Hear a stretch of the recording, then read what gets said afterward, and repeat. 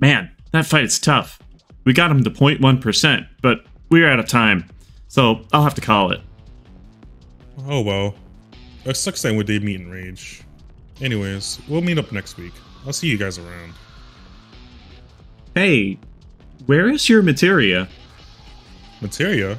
Oh, I ignored that. PowerPoint could be to my DPS anyways.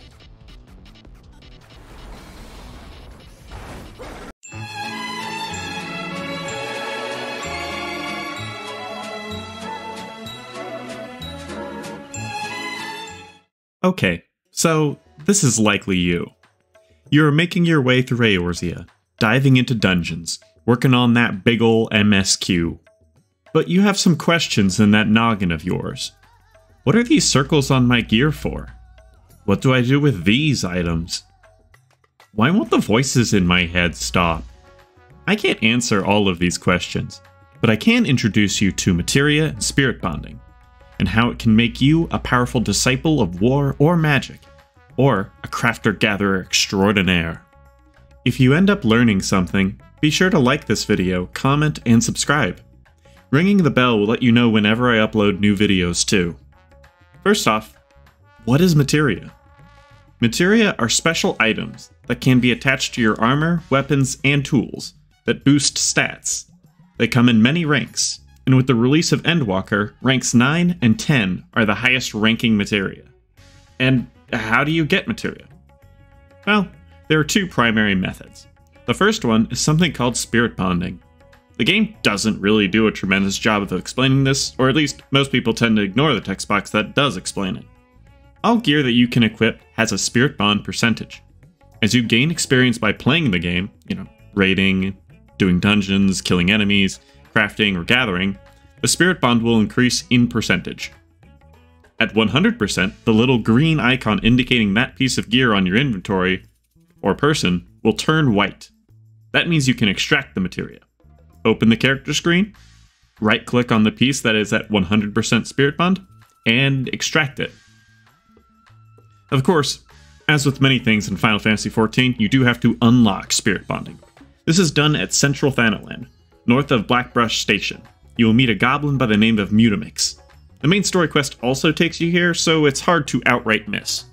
The big issue with Spirit Bonding is, while it is a free and passive method of getting Materia, it doesn't let you get precisely what you may need. Sure, crafters will get relevant Materia, as well healers, tanks, DPS, and gatherers, but what if you need crit, but get spell speed instead, and you play Red Mage? Thankfully, the second method is a bit more deterministic. Leveling roulette at max level will give you a special item that can be traded for combat materia that you want. Expert dungeons also drop relevant materia. Hunts also reward this item, these anthro clusters. Similarly, the Beast Tribe currency can be used to buy materia, as well as hunt currency. Crafting and gathering materia can be bought with relevant scripts, purple for rank 10 and white for rank 9. Failing all of that, you can simply buy materia off the market board. It is never terribly expensive for just a few. So really, you are never awash for materia. Spirit Bonding is just an additional passive way to pump more materia into the economy. This stuff is cool and all, but who can actually meld for me? Well, you can. Or a friend can. The only requirement to meld a rank 9 and 10 materia to your level 90 gear is a level 80 or higher crafter. This can be a friend too. If you right-click on someone's health bar frame and request meld, they can do these melds for you. Let's say you don't have any friends. You can find materia melders in any major city who will gladly meld your materia. For a fee, of course. Something to take note of. Each piece of gear is capped on how much of one type of stat it can have on it. If a piece already has a ton of crit, you can't meld yet more crit. Thankfully, the UI will warn you if you're about to attempt to do this. So, don't do that. Okay, now let me throw out this crazy word here. Forbidden melding. Don't panic. What is forbidden melding, or overmelding as it's sometimes called?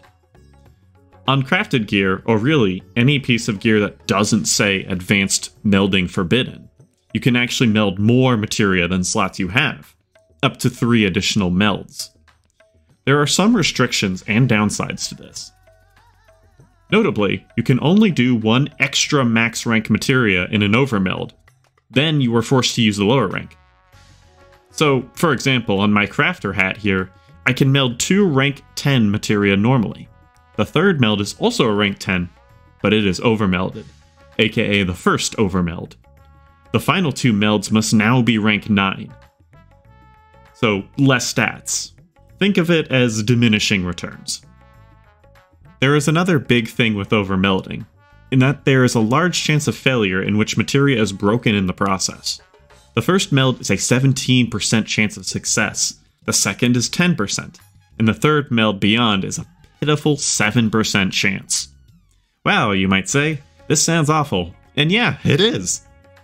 Thankfully, overmelding is almost exclusively important for week 1 savage raiders trying to get an edge, or crafters trying to make a lot of money in the economy. Overmelded gear is most nearly 10 item levels stronger, and that is definitely important in savage raiding.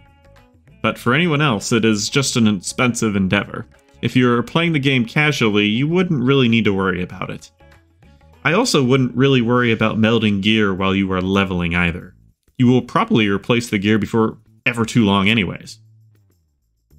If you feel like you were at a complete loss for what materia to use in either your Disciple of War or Disciple of Magic, Crafter or Gatherer set, remember that the balance has a lot of these best in slot lists with best in slot melds.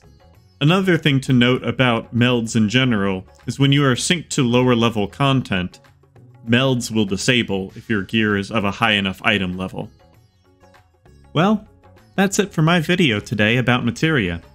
Thanks for sticking through and watching the whole thing, and if you haven't already, be sure to like, subscribe, and comment below. Thank you very much, and be safe out there in Eorzea.